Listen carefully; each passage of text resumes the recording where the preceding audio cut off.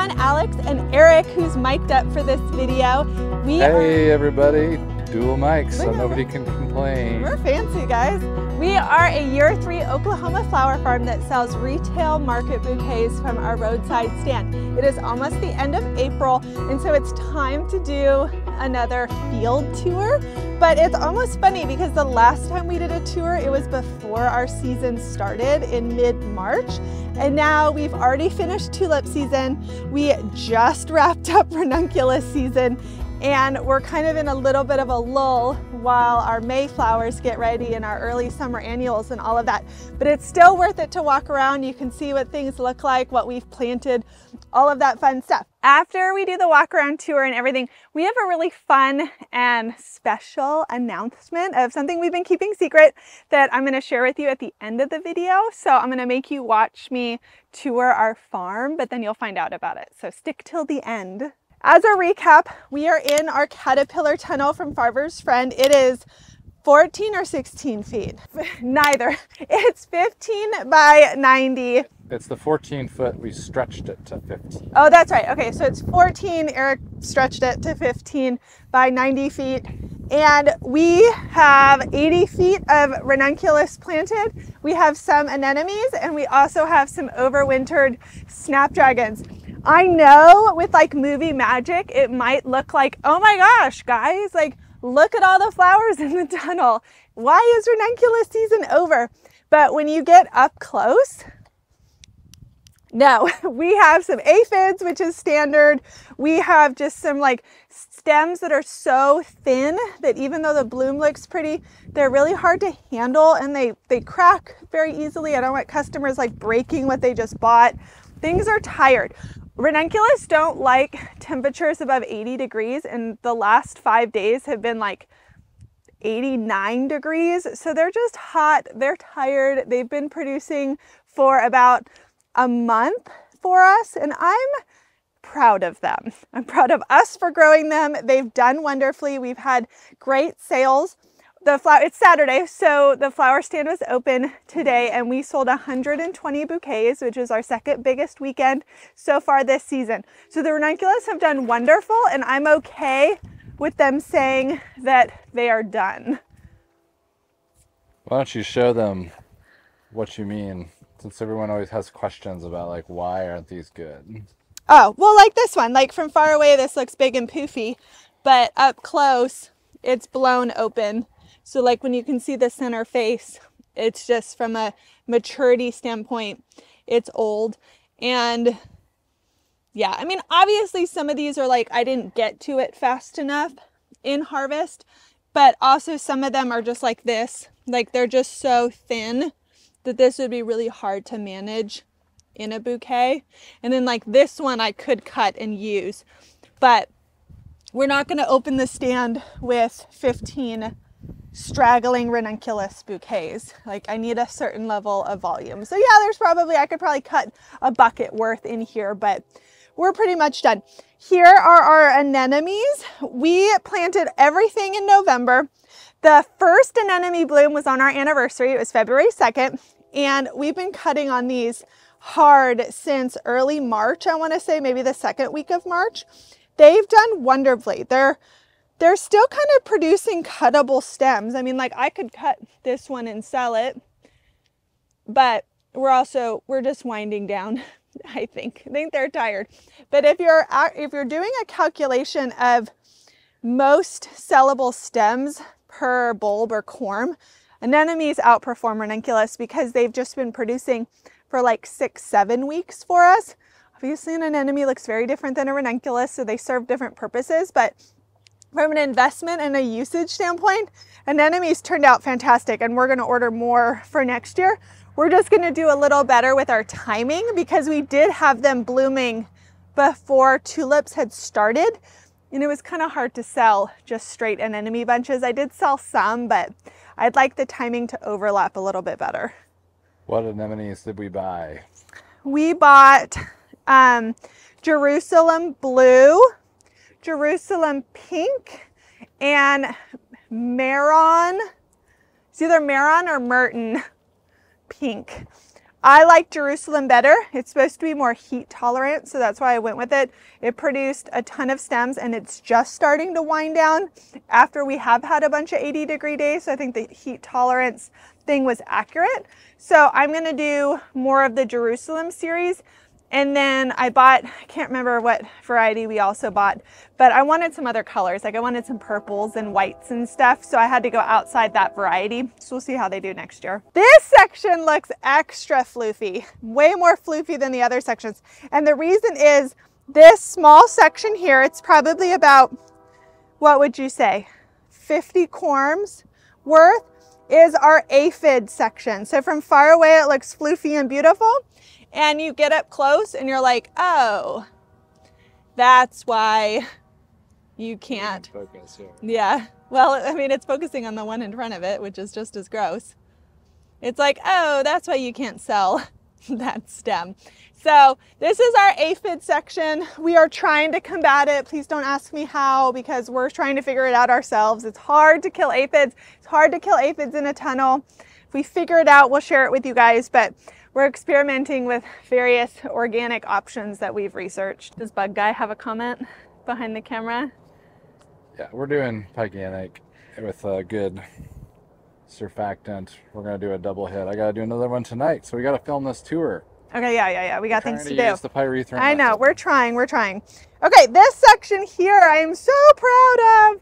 So if you remember from our early March tour, I told you how I had really bad timing with plugs that I got in January, and I planted these poor guys out like, I don't know, 5 days before like our Arctic blast came, and they just looked horrible and sad and tiny and burnt, and I just was like, they're never gonna do anything. And then lo and behold, I grew like snapdragon trees. I mean, they are huge. And when you see our field snapdragons, it's like they're completely different flowers. The tunnel snaps are that much better. If I cut one of these from the base, it would be like 3 feet in stem length. That's how tall they are. And the stem itself is super thick. It is a focal in the bouquet. It's so big and impactful. We had them in our bouquets this week for the first time, and people were really excited about them. So next year, I am going to plant even more in the tunnel, and I'm also going to succession plant so I have a longer steady stream of them. And I'm not doing overwintered snapdragons anymore after seeing the quality of tunnel snapdragons. Oh, and the variety, because people will ask, the variety is Costa. That's what this is. The Costa mix I went with because I didn't know what color I wanted, so I just did a mix. And here we are. So I'll show you here at the front of the tunnel, but here at the end, this is Madam. I think it got hit by the cold that I mentioned a lot harder, and it's not recovering as well. It also just might be a variety issue that's not as tough, and Costa just really liked its life. So I'm really happy with Costa. This is Madam. I will get some stems. Don't look at the weeds. It is what it is. But I'm just glad. I didn't think I was going to get anything, and it was going to be a really expensive plug box fail. So I'm happy. Let's look at our final row. In the third row of our tunnel, what are our widths? The ranunculus row is 3 feet wide. Row 2 is 4 feet wide. This row is 3 feet wide. We have our Lizzies. So we grew Lizzianthus in the field last year. Lizzianthus are typically grown in a tunnel, but we didn't have a tunnel in year 2, so we just gambled with field Lizzies. I thought they did great. They were a cuttable length. Everyone loved them. They were super happy.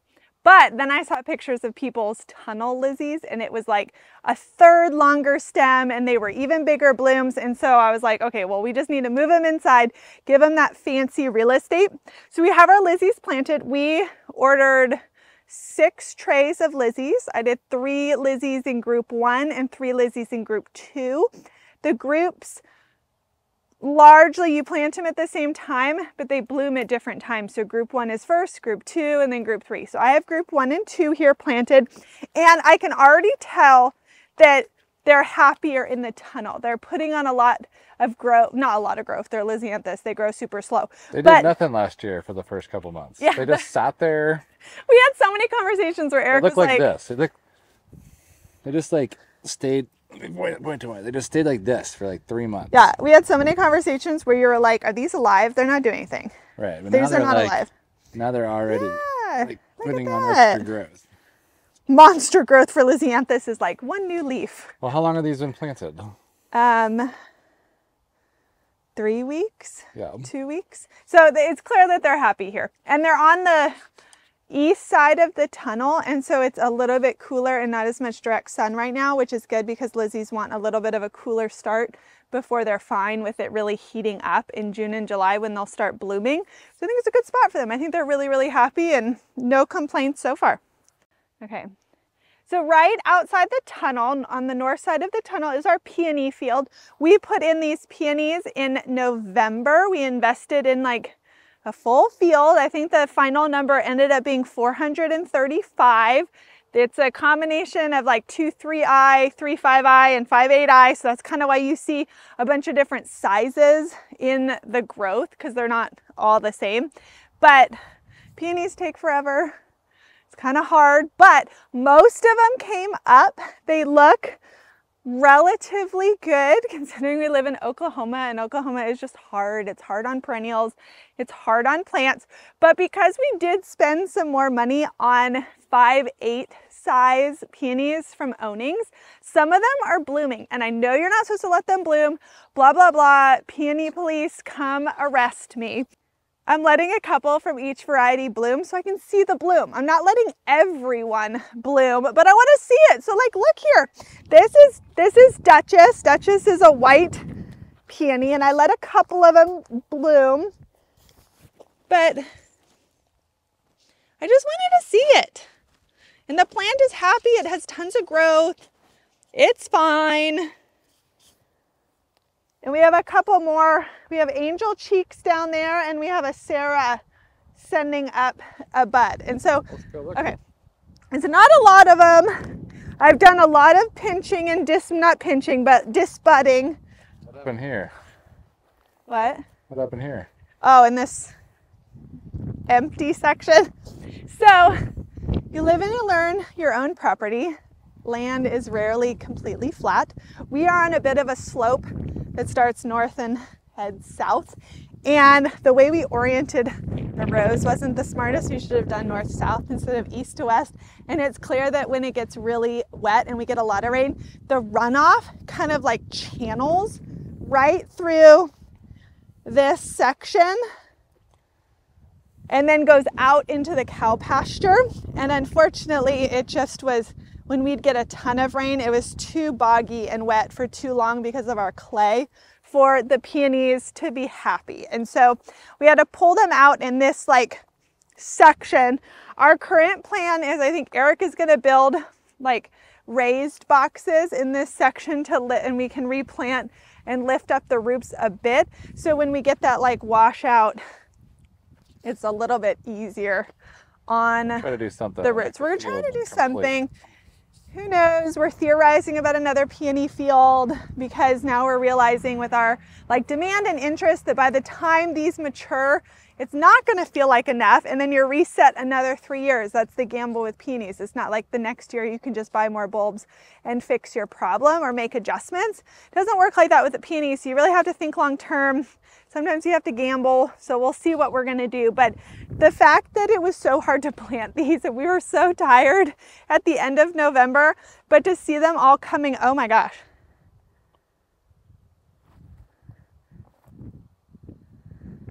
It's like a vulture, but its wings were like the Lion King. Yeah, it's big old. Gross. Stay there. over there. What was I saying?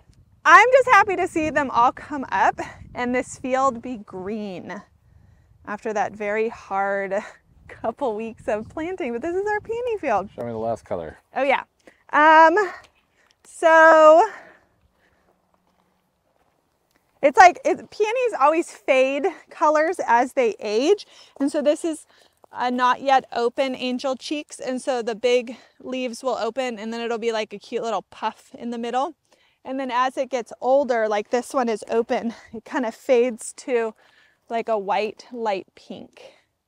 So these were the couple Angel Cheeks I let bloom because I wanted to see them. I know what a Sarah We have a bunch of these in the house, and whoa, they are aromatic. We'll put a picture on the screen to show because they smell so much. I think it's the Angel Cheeks that has the best smell. It's Duchess, and angel cheeks and couple Alexander Flemings. I want to be a that I total cut. dude about them and say that What? I don't always love their smell.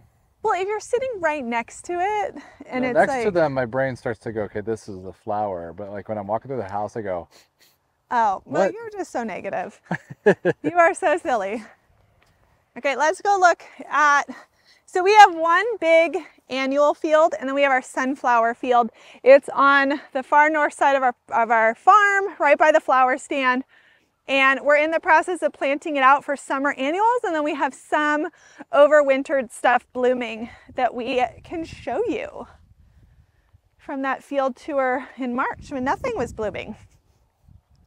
So row one was our tulips. So we had our raised bed tulip box. Tulip season is done. We've pulled stuff out. We've broken down the boxes, the boards, stored them away.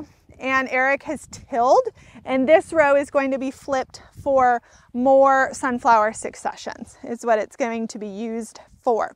In row two, we have larkspur and bupleurum. We planted these in the beginning of November, and while it's not a complete fail, I learned that this is not a happy place for bupleurum. It is getting wetter feet than I think it's happy with. And so because of that, I think a lot of the growth has been stunted. And so the stems are a bit shorter than is useful for us in our wrap bouquets. If I was making like small jar arrangements or like a florist making like a smaller deal, the stem length would probably work out. But I want most of them to be this height, like this one is. It's not ready to harvest, but this is a good height because then I can cut it, you know, down here in the wrap. But a lot of them are more like this height, which is useless to me. So I just think it was largely a location issue because I have bupleurum that reseeded itself in the raised garden, which is a raised garden. It's a fluffy soil, it's raised up, it doesn't stay wet and boggy in the clay at winter time, and it looks so much healthier than these guys. There's just a location problem that I'll fix next year. It will be usable, but definitely not like what I had hoped for or would really expect from it. The same is true for our overwintered snapdragons right here. We planted these in November and we planted a Chantilly. This is Chantilly salmon. And then we planted 2 trays of Madam Butterfly mix. You saw the tunnel snapdragons. This is completely different. And these have been growing a lot longer. Yeah, these have been in like 2 months longer than the other ones, but they went through an incredibly cold period of time. They were not in like Oklahoma. I know. They were not in like a snuggy tunnel. They have to deal with way more wind, temperature fluctuations. Obviously, we haven't done the greatest job on weeding. Again, it's not a complete like cry into my sheets pillowcase fail. I'm cutting on it. I use some of them in our bouquets. Our bouquets this Saturday. Basically, it's not what it should be, but we'll get by, and it was a lesson learned. And the big lesson learned is I'm just not going to deal with the struggle of overwintering snapdragons. I'm going to allocate in our crop plan that they just go in our tunnel, and I'll have a good handle on the timing. Or another tunnel. Oh my gosh. I can't even process that right now. Tunnel? No, stop it. We can't even. No, we're not talking about that right now. But yeah, I want these to be better next year because I really need April flowers towards the end of April. When the ranunculus are starting to wind down, I need to be drowning in ginormous snaps and not like snap twigs. I want snap trees, not snap twigs. So that's it's a snapdragon, and then what's like a baby dragon called? Like a snap lizard. A snap lizard versus snapdragon. So much smaller. Snapdragons. Yeah, snap lizards. These are snap lizards. Code word. Right. Snap lizard. Code word snap lizard. But that's one of the things why when Eric and I talk on our channel a lot about like going slow, learning, making wise choices, and not like going crazy your first year or two is there's so much to learn. And this is year 3 and we're nowhere near dialed in. I mean, it's going great. We have tons of flowers we're selling. It's wonderful, but there's still issues. Like I learned I'm not going to plant Bupleurum here. I learned that I want tunnel snaps, not field snaps. Like we're making constant corrections.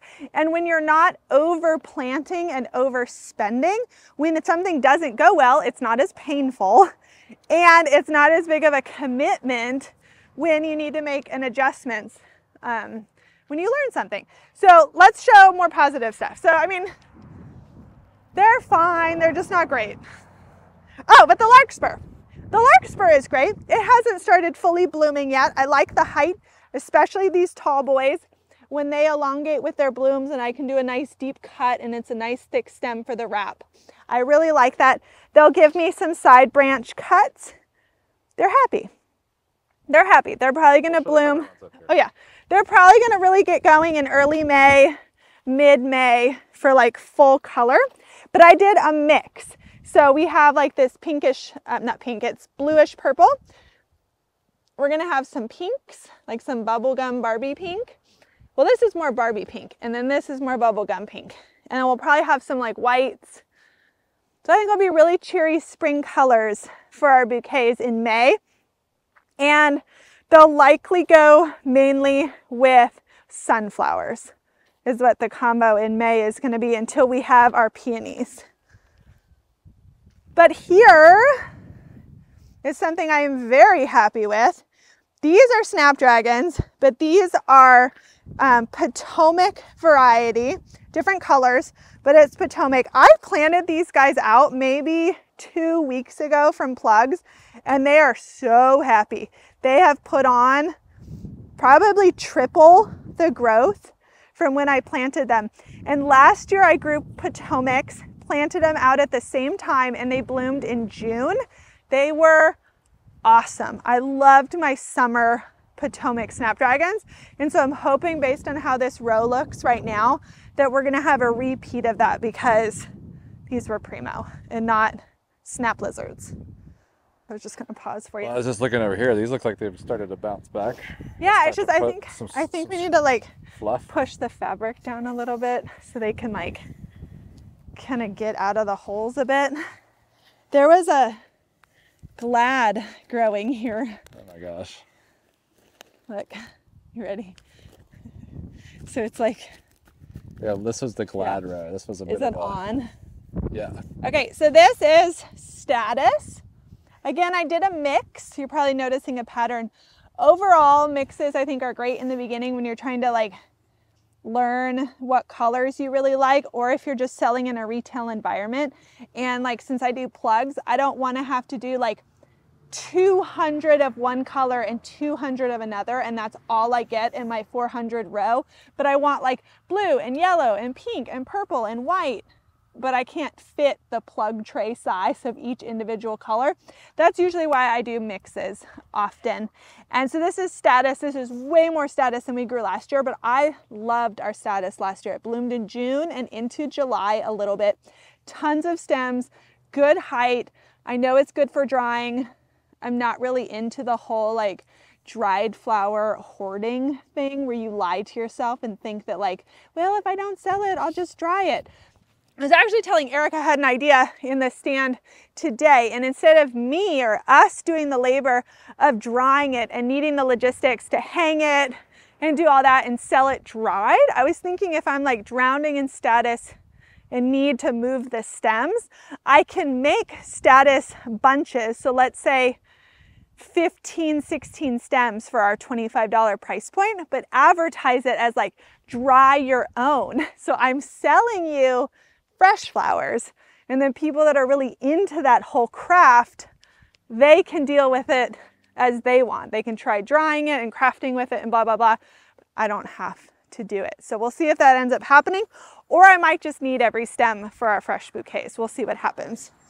Okay. So that was row, I just showed you 5. So now we're at row 6 and 7. We have planted. These are our zinnias.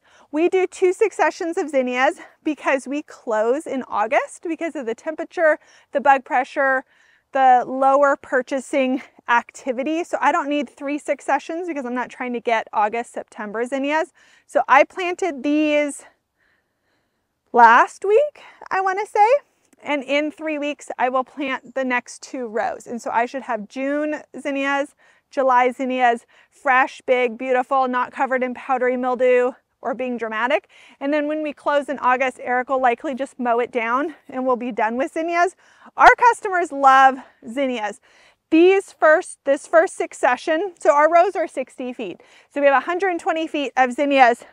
I didn't do a mix for these. I picked colors that would go with our Status and our Pastel Potomacs. So it's not super bright saturated colors yet. It's more like softer pink, softer purple, softer white to go with those flowers. And then in July, when I plant these out, it'll be orange and dark purple and fuchsia and deep pink, like those kind of colors. But Eric tilled these rows. We have it put drip down or landscape fabric. We're slowly working on it, but I'm not planting this out until Mother's Day week on my schedule. So we have time to get those logistics done. And then the last row is going to be marigold and basil. And I'm just doing 1 succession of it in the field, and that will bloom in June and July for us. I didn't mention this, but when we were in the tunnel, in the middle row in mid-June, I'm going to plant celosia and marigolds, and that will grow and be fine in our hot tunnel and bloom end of August into September when we reopen and have sunflowers. And so the bouquets will be sunflower, celosia, and marigold. So instead of succession planting here in this field, which we want to just shut down in silage tarp in August when we're done, we'll have like 1 row in the tunnel that can handle the heat to go with our sunflowers. But let me show you where we grow our sunflowers. So I showed you our annual field. We have another separate field that's all for sunflowers. And they're about a 40, how long are they? 40-foot rows. And every week, Eric's sunflower man, so I'm kind of like talking for him here. That's me, the guy behind the camera. That's right, log in, Sunflower man. Well, because you got your Jang seeder now and it's all dialed in. But we have 500 sunflowers in like 3 minutes. It's amazing. Jang seeder for the win. But we basically, Eric, there's no we here, plants every week another row of sunflowers. And then once row 1 is done and we've cut on it, we will mow it down, flip it, and then we'll repeat again through the field. So in theory, once they start blooming, every week we have a row blooming and then at various stages. In March, we gambled and planted sunflowers much earlier than last frost. The soil was under our silage tarp, which was keeping it a bit warmer, which helped, but it was a big gamble and we weren't sure what was going to happen. But the reason we gambled is until our peony field is really going, it's super hard to have early May focal flowers because it's too hot for tulips and ranunculus, and it hasn't been warm enough yet for our summer annuals. But do you want flowers for Mother's Day? It's like, oh my gosh, like how do we fill this gap? And so we were like, well, let's gamble on sunflowers. So this is some hairy days too. We had the frost block. Well, we covered them. I mean, oh my gosh, covering sunflowers, like what? But it's worth the gamble for what it gives us. So this row here next to me, I'll stand in them so you can kind of get a height. But this is our gamble row. They're growing, they're happy. I like the size. I like the amount. So the dream and hope is still alive that these will bloom by Mother's Day. If they don't, we still have, if you want to show, a beautiful field of sunflowers at various points. That's the farm. We produce a lot on a small amount of space. I sometimes see farms that are younger or just not profitable yet with so much more than we have, but their sales seem very similar. And so I want this to be an encouragement that you can actually grow a lot of flowers on a small space. Our farm is actually smaller than a 1/4 acre of what you saw. And like I said, we sold 120 bouquets today. That all came out of that tunnel, that 1 row you saw and the snapdragon trees. That's what made the bouquets, not any of this other stuff in the field. So you can grow a lot, you can sell a lot from a small space. You don't need an acre farm to do those sorts of numbers. I promised a big special announcement here at the end. It's actually not flower farming related, although it will affect flower farming. But so many of you have actually been following us since year one. I get so many comments where people are like, I feel like we know you guys, or we love listening to you guys and all of that. So we did want to share this with you. Some of you might have already guessed or been suspicious, but it's a little bit awkward to like ask or say anything, especially if you're wrong, because you're like, is Alex just getting a little chubbier? Like, what's happening? But does it show up? I'm like pushing it out a little farther. We're pregnant. I'm pregnant. We're pregnant with number 5. Number 5. So we've got 4 kids. They're 10, 8, 6, and 4. So we obviously had a gap, but we're pregnant with number 5. That means we've done this whole spring season in the first trimester because I'm 4 months pregnant. So that was interesting. We found out in February, was it? In February. So pretty much all these videos, all of this spring season has been done during the first trimester. Very nauseous. This will not be a pregnancy while farming channel, but you also are going to kind of see what happens. It's becoming a little too obvious. It's hard to hide. Yeah, it's a little hard to hide it. The angles are getting a little harder, but the timing is wonderful because baby's due in October after our season is over. It's like a last frost baby even with the timing, frost baby. So it's gonna be tricky. I'm probably obviously gonna be a lot more tired, so that'll be interesting.